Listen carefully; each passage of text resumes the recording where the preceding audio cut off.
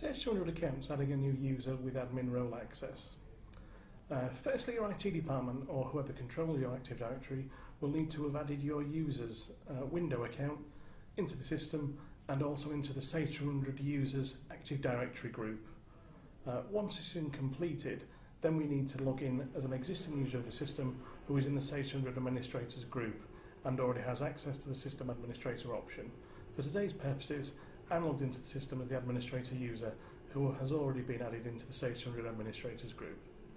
I'm performing this user creation on the latest version 10.00.0020 of the Sage200 accounts package, which is Sage200 Extra 2015 Service Pack 2. For any version earlier than version 8, then the user creation is not covered in this session.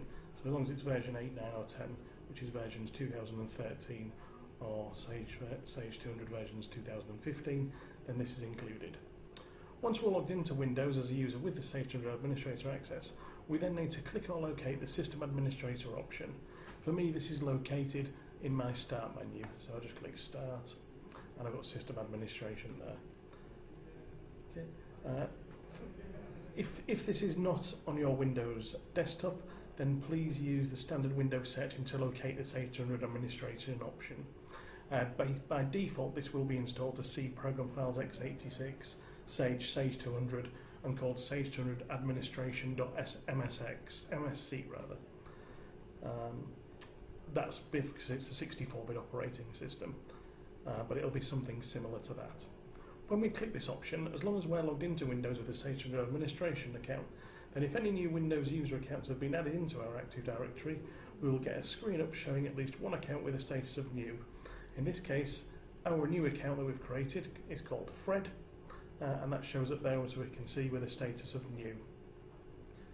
When I click OK, then I receive a message about the new account. So I click OK. It says basically that one user account will be created.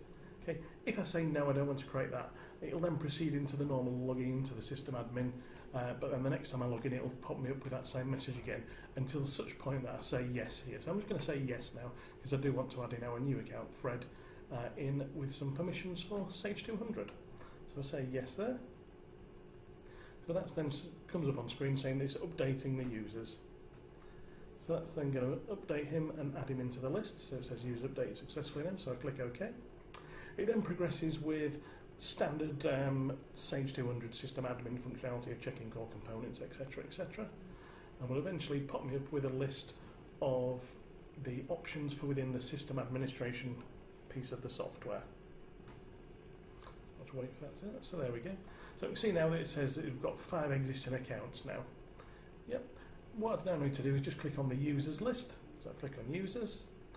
And then I've got my list there. What we can see is, again, so a new user, Fred, that we've created, we've got no roles assigned. All the others are already a member of the group that we're going to use, which is the admin group. Okay. So in order to assign Fred into the group, what I do is I just double-click Fred there. That then opens his user account up. Then move on to the Member Of tab. So I click on there. I've then got available roles. So the role that I'm going to add him in is the admin role. So I'll double-click there. If I had other roles created, then there would be various other roles listed there.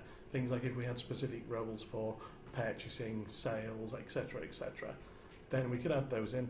What they actually see when they log into Sage is they will see all of the roles that they've got permission to by default.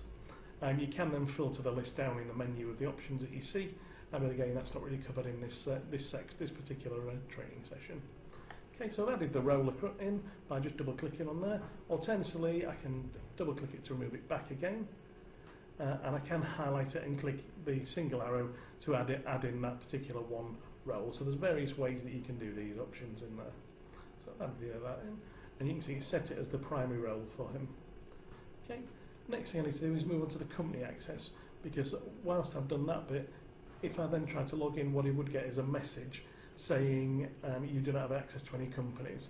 If Fred had tried logging in before we'd done this, he would have got a message saying you do not have access to the Sage200 system. So by us adding the admin role in, that would remove that option, but it would still come and say you do not have access to any companies. So to fix this, what we do is click on the Company Access tab, and then we indicate again which companies Fred requires access to. In this our scenario, I'm only going to give him access to the demo data company. So if I double click the demo data company, that then moves it across to the right. Okay.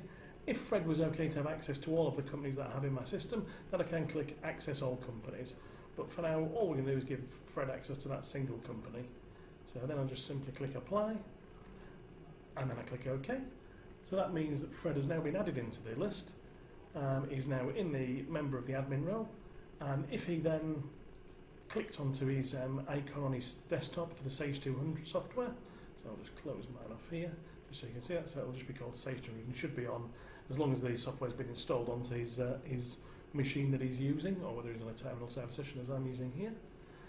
When he then double clicks the Sage 200 icon, it should just then log him in. It will log him into the last company that he's used on the list. So on mine now, if I click OK to go onto the demo data, because I'm actually logged in as administrator and not as the Fred user account. But as he only had one company, it would automatically log him into the only company that he has access to. If he has multiples, then it logs you in, then it comes up on the list and it highlights the last one that you're logged into. Okay, so I'm now logged in as, I'm actually still logged in as my administrator user because I'm not logging into Windows as Fred. But if I was logged into Windows as Fred, it would have logged me in with Fred's permissions and into the demo data company. Okay, this concludes this training session. Thank you very much.